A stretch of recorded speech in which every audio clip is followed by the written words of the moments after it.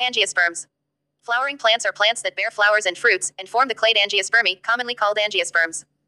The term, angiosperm, is derived from the Greek words angion and sperma, and refers to those plants that produce their seeds enclosed within a fruit. Characteristics of angiosperms. All plants have flowers at some stage in their life. The seeds produced by these plants are enclosed within the fruit. The sporophyte is differentiated into stems, roots, and leaves. The vascular system has true vessels in the xylem and companion cells in the phloem. Classification of angiosperms. Based on the types of cotyledon present, angiosperms are divided into two classes. They are monocotyledons and dicotyledons.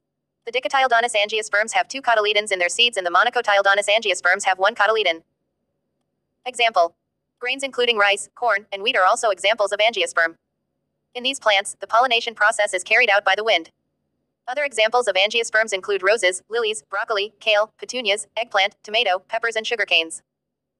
Rose, rice.